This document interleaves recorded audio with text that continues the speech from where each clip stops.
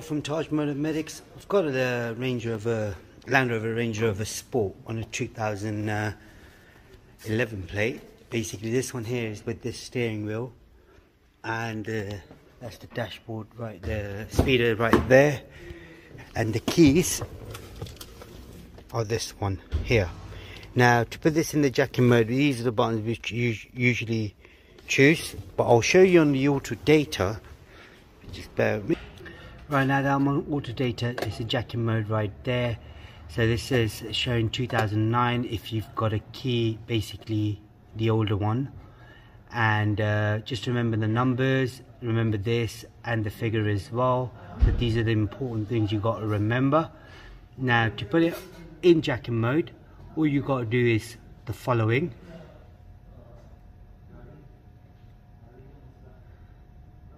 So like you got figure 1, 2, which I'll click on it. I'll just show you exactly where it is, which figure it is. So if I close this window again, now just follow it through.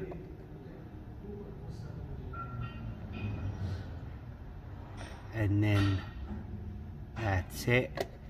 Now this again here it says 110566. That's the 70, 570, and then 566. This is an alternative if you wanted to do it, if available. I mean, if you can do it. Otherwise, this is the main procedure right there. So if you want to deactivate it, you read this following: press and release suspension control, which is 6 and 7. So that's right there. So you just gotta drop it back down.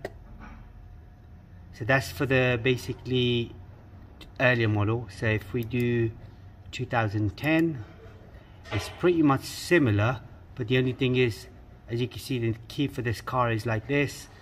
This is what it is, and you got to do the exact same procedure.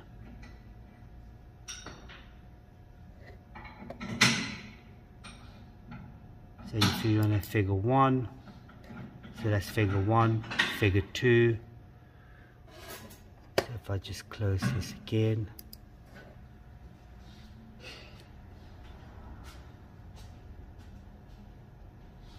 that's all it is. Alright, that's all it was on this particular model. If there is anything else you need to know, just comment us below. We'll try helping you out as much as we can. And just remember, I'm only sharing the information on the auto data because a lot of people might not have that information, or they've lost a manual book or whatever reason, and that's what you got to follow. I don't really need to put it in the jacking mode, but I mean, I just thought I'll show you how it's done. That's all it is. And if there is anything, just drop us a comment below. We'll try helping you out. And don't forget to subscribe to our YouTube channel, like the video. Thank you and goodbye.